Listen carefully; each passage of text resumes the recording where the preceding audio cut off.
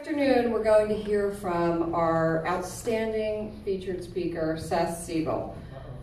And then we'll have a break for a networking session. And as I announced to some of you, Seth has agreed to stay around and sign books, and we have his book for sale out in the main room. The college bookstore was able to come in and take care of that vending for us. They told me to let you know they will take cash or cards, so they will do either. I met Seth at a national conference earlier this year on clean water, and his impressive bio is on page 3. He's a senior policy fellow for the University of Wisconsin, is an attorney and an author, and is really just an outstanding person to have here with all of you. But I want to tell you why I'm so excited to have him here with us today. So on the plane home from the water conference, I started reading his book, Let There Be Water, Israel's Solution to a Water-Starved World. And I quickly discovered why it's on the New York Times bestseller list. New Jersey and Israel share many threads. We're roughly the same size. We're approximately the same population. We've strong business ties, and we have a fierce hometown pride. New Jersey and Israel also share some water worries. In the Garden State, we learned this morning that some of our primary water problems are that we have too much water, and we see that through flooding, except for when we don't have enough of it, as we experience through drought, and we're seeing in the drought watch for half of New Jersey right now. So we have too much except for when we don't have enough.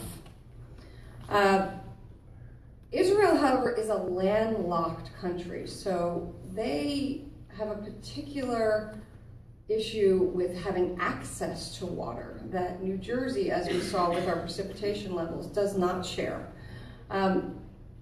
What I started to learn from Seth's book is that Israel has successfully blossomed from a water-starved nation to a water-rich nation. So how did they do this? Well, he's going to tell us, but there's a comprehensive approach of cultural, technological, and policy shifting that has happened that I think provides ample room for us to learn from. So we can fight the battles in Trenton, we can fight the battles at our planning board meetings, but a systemic change in the way that we approach water is really, I think, what we have an opportunity to learn from Israel. I want to grab the book 1 second.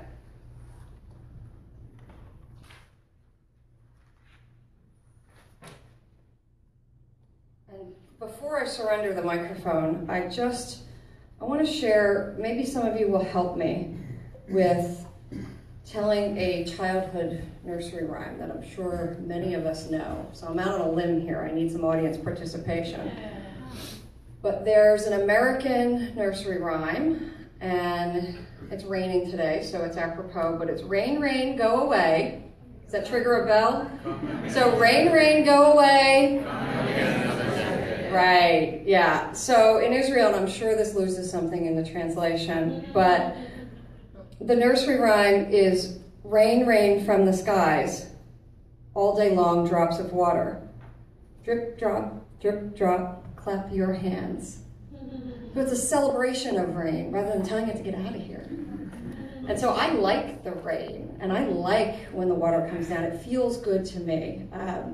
And so that kind of a shift in our culture is something that takes a long time, but I think we have a lot to learn. And I know that the way you are working in your communities, because I see it through the achievement awards, I see it through the assistance requests, I see it through the stories that we tell in the ANJEC news, I know change is possible because you're doing it. And so again, I want to thank you, I want to celebrate you, and I want to invite you to read Seth's bio, and let's tune in and listen to him now. And I really have to tell you, this is a fabulous book, and I highly encourage it. So Seth, thank you so much for coming in today and joining us.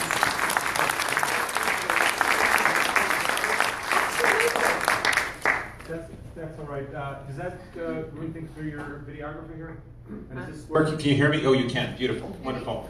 I'll wander around a little bit from time to time as well, if that's okay. And I'm going to try to keep my eye on the time. because my absolute favorite part of all this is Q&A, so I can answer the questions that are of interest to you. So let me just set my watch if I can. There we go. Okay, 4 o'clock today. Is that okay if I stop now? I come from the Fidel Castro School of Short Speeches, so I'll do what I can do. First of all, Jennifer, I want to thank you not only for inviting me, but I want to thank you for that really remarkable introduction, because you not only spared me the first 10 minutes of my talk, but no, seriously, but you really have internalized the message of the book, and I'm very grateful to you that you have done that and helped share that with the audience. This book has been a bit of a Cinderella experience for me. Books about water in somewhat obscure countries don't generally make it to the New York Times bestseller list, and I surely did not expect this here either. I'll tell you the story of how the book came to be written in a moment or two, but what I do want to share with you is that this is kind of a milestone date. The book came out almost exactly a year ago. I went on my speaking tour on October 1st last year. I have been a man on a mission because the exposure and the popularity of the book has given me an opportunity to do what I have most wanted to do, which is to have an impact on the public policy conversation about water, something that every one of you wakes up in the morning thinking about and worrying about and wondering how you can expand awareness of public officials, of the media and others. And I have been given this great Cinderella-like gift to be able to do this. So today is September 30th. I went on tour on October 1st, and this, my assistant marks each talk.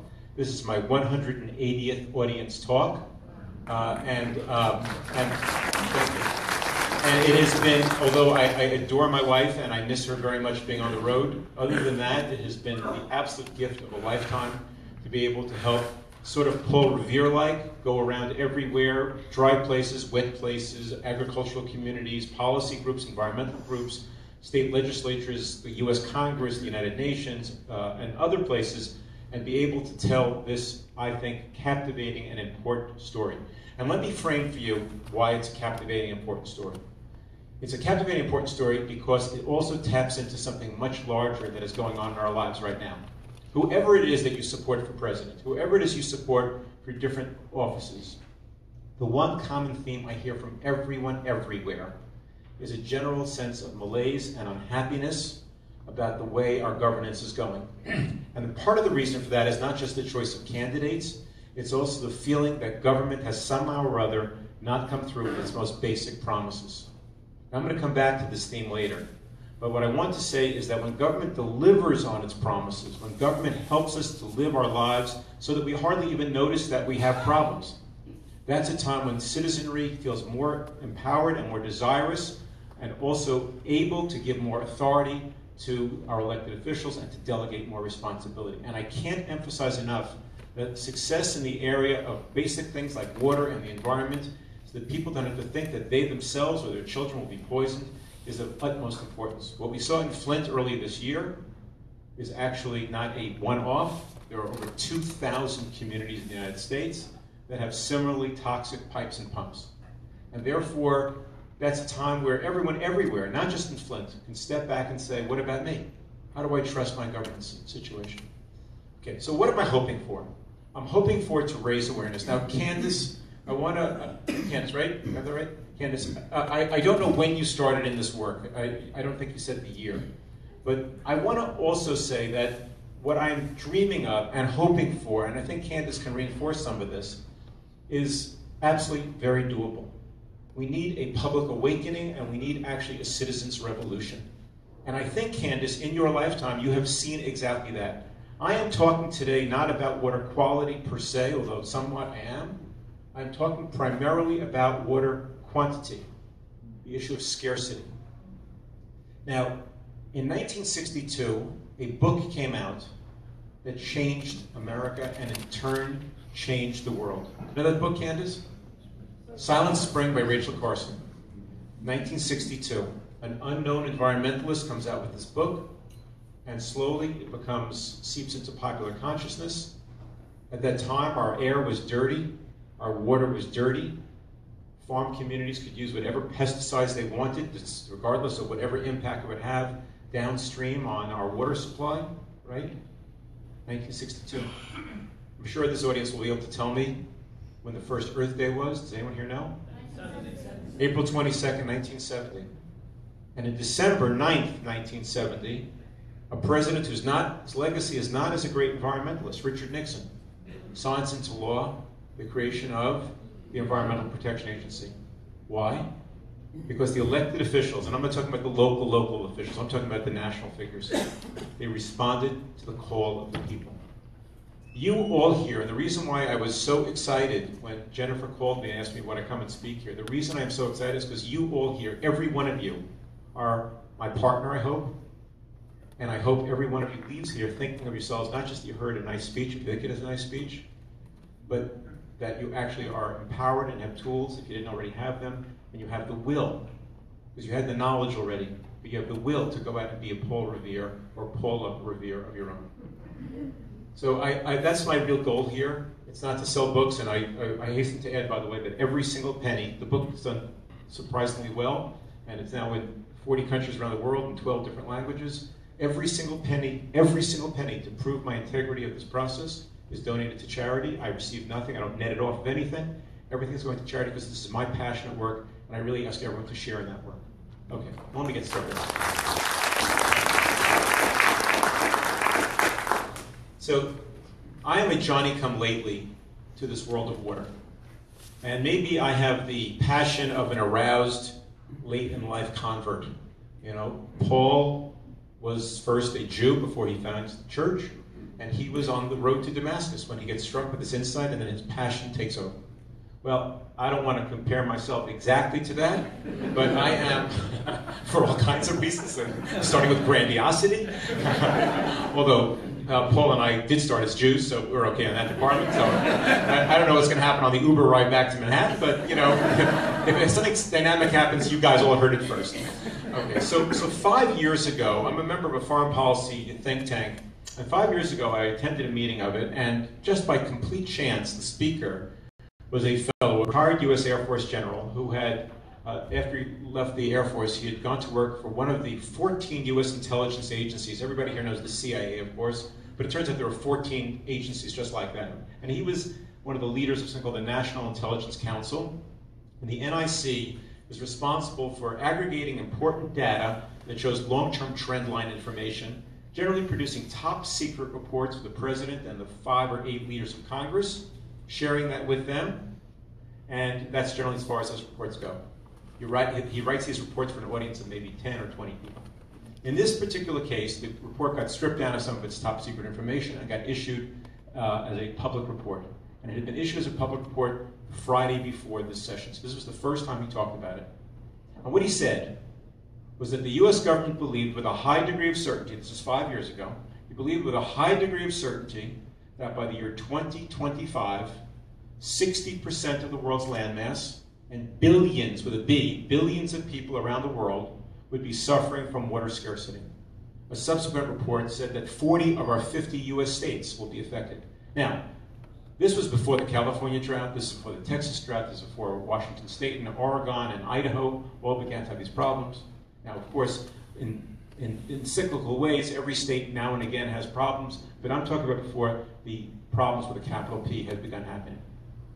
So as I'm watching in real time the evolution of this guy's report, and I've come back and reread it now dozens and dozens of times, it turns out how remarkable it was and how prescient he was. This is before the sub-Saharan Africa drought, if those of you who follow international affairs. This is before Vietnam fell into the worst drought they believe in 900 years. This is before, as I said, the California drought, which is now believed to be the worst drought in over 1,000 years. So this is a real significant trend. Now, we all have been conditioned to think about these things in environmental and climate change terminology. And those, of course, are very significant reasons for the fact that we are going into a period of severe water scarcity. But I want to help address for you also that it's not just climate change. It is climate change to a significant degree, but not just that. Right now, globally, we're about 7.5 billion people in the world, a little less, and the UN guesstimate is that we will finally level off a couple of decades from now between 10 and 11 billion people. If we are pinched on our water supplies right now, what will life be like when we are about 35–40% more people? Second of all, we're not just more people, we're more affluent people. And so the lifestyles that we all kind of live here in America are to one degree or another starting to be adopted by more and more people around the world. And that, from a humanitarian point of view, is actually great news. But from an environmental and water point of view, it's very, very troubling. Why? Because as people become more affluent, they consume enormously more amounts of water. And I'm not talking about long showers, although that adds to it, or a jacuzzi in the backyard, although that adds to it. I'm talking primarily about when people move up the development scale from a life that is sort of Stone Age-ish, with no electricity and no running water, and they eat a grain-based diet. Everything changes when they start having electricity and running water in their homes, enormously water consumptive, and more significantly, when they start eating an animal-based diet. Now, there may be people here who are vegetarians or vegans, and you may be doing it for religious reasons or health reasons or ethical reasons, but I'm going to venture to say that nobody here is a vegetarian or vegan because they can't afford to buy meat. Well, in much of the world, that is the case. And you know what? That 1.3 billion people who the US government estimates in the next 10 years will be in the middle class around the world who are now in dire poverty, they are going to start eating meat. And it takes 17 times more water to grow a pound of beef as it does to grow a pound of corn, which is a basic part of their diet right now. Again, a big pinch on our supplies. Of course, climate change and pollution of our water resources, and something that, again, everyone here probably knows a lot about, but the general public knows nothing about, because it's invisible, it's out of sight, out of mind, and that is our absolutely rotten national and international infrastructure. Right now, our national plumbing system loses approximately 30 to 35% of its water from the time the water has been brought to the destination and cleaned and been ready to be distributed into homes and into businesses and to agriculture. We lose 30 to 35%. Well, that's absolutely unacceptable. We are a world leader in many, many ways, but not in this. And you know why this is the case? And again, many of you are public officials or know public officials, and you know why this is the case? Because politicians in the current political environment, unless the population, unless the civic-minded folks call for a change, people respond to the needs of the public. So people say, hey, there's a broken window in the school. Or hey, there's a rat in the park. Let's fix that, let's fix that. Oh, there's a pothole when I drive my car down the road. Fix that. But that leaking pipe, nobody sees it. Nobody knows about it. Politician has no one demanding changes of them. And by the way, the politician said to fix that pipe, to fix the plumbing system, it's probably a 5-year project, and I'm thinking of running for a different office 2 years from now, so why should I spend the money now so that my successor gets the credit for it? And the answer is that will continue until the public starts to demand a change. Okay, so I leave this session at the Council on Foreign Relations. Let me just look at my watch. I leave this session at the Council on Foreign Relations, and I start wondering to myself, what are we going to do? Are we cooked? Are we finished? Is civilization as we know it done? For those of you who have seen the movie Mad Max, are we focusing on a society and a civilization where it's sort of like Mad Maxian in terms of, you know, sand and dirt and dust everywhere and specks of water to nurture us with? Well, on the whole, I discovered, to my utter amazement, a country, you know, which is from the introduction, a country which has solved this water problem. And the country, of course, is Israel. And why is this so remarkable? Because if you go through the very same elements that I talked about before, population and affluence and climate change and infrastructure and things like that, why is this so remarkable? Because Israel, maybe some of you know this, maybe some of you have actually been there, Israel, in the short time it's been an independent country since right after World War II, has had the fastest rate of population rise in the world, a 10-fold increase in its population. Its economy has grown so fast that other than South Korea and Singapore, it's the fastest growing economy in the world, 10-fold increase in population, 40-fold increase in national wealth. Climate change, it's lost 25% of its average annual rainfall. So you would think Israel would be about the worst country in the world. You would think it'd be among the most endangered in the world. And it's in the driest region in the world. And as Candace said, it doesn't exactly have the most friendly relations with neighbors where it could borrow from their resources. So guess what? What I discover is I'm looking for a model that I can share with elected officials and my own thinking, long before I'm thinking of writing a book. What I discover is Israel doesn't just have water self-sufficiency for its growing population. Israel has a positive abundance of water, an abundance so rich, so deep, so remarkable, that it provides more than half of the water that the Palestinians use in the West Bank. It provides water to the Palestinians in Gaza, even during periods of conflict when rockets are flying out of Gaza. It provides an enormous amount of water to the Kingdom of Jordan to help stabilize that country, particularly now when they're dealing with massive numbers of Syrian civil war refugees. On top of that, Israel is completely self-sufficient in fruits and vegetables, and what is agriculture really other than value-added water? And on top of that, Israel has a multi-billion-dollar agricultural export industry. So only a country that would be insane would start exporting its water, virtual water, but it's water nonetheless, if it had a shortage coming ahead. But it doesn't. And so I thought, in the remaining time, and we'll have to open up for questions and comments, I thought it'd be interesting to share what it is that Israel did. And this is not completely what's in the book, but to some degree what's in the book. The book is divided into basically 3/3. I'm a liberal arts major kind of a guy. It's not a lot of science in the book. It's really more policy focused and ideas of how this was done. The book's divided kind of into 3/3, sort of history, culture, society. What is it that Israel did and how did they do it? The second third is what are the technologies that transformed Israel? And the third part is what I call hydro diplomacy. How has Israel used this as a tool of engagement around the world? I won't be talking too much about the third or the first of those, but just a bit. So first of all, culture. Culture is an enduring phenomenon, and the Israeli culture is water revering, and I tell the story of how that comes to be and why that is. And the effect of that is exactly as the nursery rhyme that Jennifer shared with us. I wasn't thinking of it, I'd forgotten of it, but thank you for reminding me of it, is that we say, rain, rain, go away, come again another day. And 3-year-olds in the nursery programs there, when it rains, they say, clip, clap, clap, clap, let's clap our hands, enjoy. And it's a mindset of that. It's a mindset that in schools there, they teach, as they do here in America, hygiene, how to brush your teeth, how to take a shower, so forth. But a component of that is how you're supposed to properly use water while you're doing that. And I've spoken to plenty of Israelis who are 40 and 50 years old, some of who live in New York, and they say, you can't get that out of your head once you've been trained in this way. So a conservation-minded culture is very deep and widespread in Israel. Second of all, Israel also thinks much about its governance of water. Now, Israel, like every country, has some better and worse things about its government, but in terms of its water, it has an outstanding system of governance and regulation. And the reason for that is it made a decision to make water completely apolitical. Water is managed and administered by an apolitical technocratic water authority, where the only input from the politicians is every 5th year, the water commissioner is appointed by a designated cabinet minister, and then it's hands off. And that commissioner is responsible within the confines of his or her budget to then manage the water of the country. The next thing is a highest best use mentality. And the highest best use mentality, which I don't think we're going to see anytime soon in America, is driven by the fact that Israel made a decision, and it was a decision, it didn't have to be this way, made a decision that it would manage all of its water universally and centrally. What is the highest best use for every drop of water? And so that was a very important driver, so that there are no favorites that can be played because somebody's a big campaign donor to somebody's, somebody who's an important state official or whatever.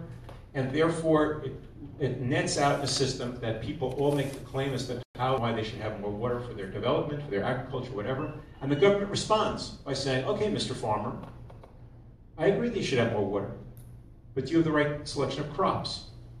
Maybe if you would change your selection of crops, you'd be able to utilize your water better and actually have a better economic output for that. So once upon a time, Israel was a major cotton country. But cotton, as you may know, along with alfalfa, is the highest water-consuming crop. And so government officials said, this is crazy. We should not be growing cotton ever, ever with fresh water. And so farmers were told, and I'll get to this in a moment, but farmers were told that you have to have an alternative source of water if you want to grow cotton. And so that kind of interaction with the populace and the administrators plays a large role in this. In addition, Israel does something that's done almost nowhere else in the world, and that is it charges a real price for water. And that, I must say, along with the culture, is the most seminal and most important thing that Israel does. If I could ring a bell and make any change in America, it would be that everybody would pay the real price for their water. Because if they did, then they would want to use innovation and technology to save on water. They'd be rational people. But instead, we subsidize our water. We give it away for free, or we charge a price that's so unrelated to the real world. Maybe, perhaps, some of you actually know what your water bill is in your home. Maybe. But I will promise you that your water bill bears almost no resemblance to the actual cost of getting that water to your home, sourcing it, building up the infrastructure, cleaning it, bringing it to you, and then taking it out in the form of sewage. I promise you, because nowhere in America is it done that way. Oh, everywhere there are subsidies, and you don't have to be an economist, but just have to remember economics 101 from college. That subsidies always distort the marketplace because it changes your thinking. You don't act rationally. And so Israel does that. And finally, the point about technology. Israel made a decision early on, unlike utilities in most of the world, where the mindset is if it ain't broke, don't fix it, or good enough is good enough. The mindset is exactly opposite. The mindset there is that it's never good enough, that it's never good enough. There's one drop of water that's wasted, so we can't find a yet better way to make more efficient use of our water. And I want to talk about just 3 major technologies, but there are many more, dozens more, hundreds more. 3. First, Israel made a decision early on that it needed to have a revolution in agriculture. And some of you following the news know that Shimon Peres' funeral was today, one of the founding fathers of Israel. I was very blessed in the process of writing this book. I interviewed 220 people for this book, 190 Israelis, 20 Palestinians, 10 U.S. government officials. And one of those 190 Israelis was Shimon Peres when he was president of Israel. I came into what was supposed to have been a 15-minute interview, a courtesy interview, that a friend of mine helped me to arrange through somebody he knew on Peres' staff. And we started talking, and he is true to his legacy of being a visionary and extraordinary man who will be missed badly. We sit down. He was 89 and a half years old. He was talking about his planning for his 90th birthday bash, and the world leaders were coming in. At the age of 89 and a half, he was president of the state of Israel. And 15 minutes became a half hour. At the hour mark, his staffers started coming in and saying, so-and-so is waiting to see you. He confirmed that so-and-so was an internal person. Make him the afternoon, it's okay. I'll see him later. And we ended up at the hour and a half mark. His chief of staff came in and said, Shimon, they're very informal in Israel. It's not like Mr. President. Shimon, enough already. So I was finally gently ushered out of the room. I did have the great honor of giving him a copy of both the English and Hebrew edition of the book, and him being very kind. Those of you who get the book, you'll see his short outtake from the review he wrote on the back of the book. But what Peres' point is that we can never have enough technology, and he said that even in the 1920s and 1930s, before there was a state, we knew that agriculture had to be transformed because agriculture is the largest user of water. Some of you know this. I'll share a statistic. It's amazing. The largest, except in Singapore where there's no agriculture, and in Israel where they've gotten on top of this, the largest use of fresh water in the world is always agriculture. In the US, it's about 70%. In the state of California, it's between 80 and 85% of their fresh water. Imagine how they would get rid of this problem that they have in California if they was smart about how they use their water for agriculture. Some countries like Ethiopia or Egypt or Iran use 95% of their fresh water for agriculture. So is there any doubt that those countries have crises in fresh water for their populations? But Israel made the decision to fix their agricultural story early, and it's not a surprise that drip irrigation gets invented in Israel. And what is drip irrigation? In most of the world, how do they irrigate the field? One of 2 ways. Mostly flood irrigation. Turn on a great big pipe, let it flood the field, and the water slowly dribbles into the soil. Sometimes it hits the root. Most of the water, about 60% of it, evaporates away. Another 20-25% dribbles into the soil with no impact on the roots. Lost story. The second way, for those of us who fly over the country, you sometimes see over the Midwest, those big circles on the fields, center pivot irrigation, also enormously water consumptive, a little bit better than flood irrigation, but not a lot. And Israel invents drip irrigation, bans by law flood irrigation, and drip irrigation says that you're going to put a little tiny dripper, like a medicine dropper, a little tiny dripper at the root of plants, and you lose 0% to evaporation. And because it's right at the root, the uptake is nearly 100%. Very efficient. Second great thing Israel does. In 1952, the country is just barely 4 years old. They make a decision that sewage is too valuable to simply treat and discharge.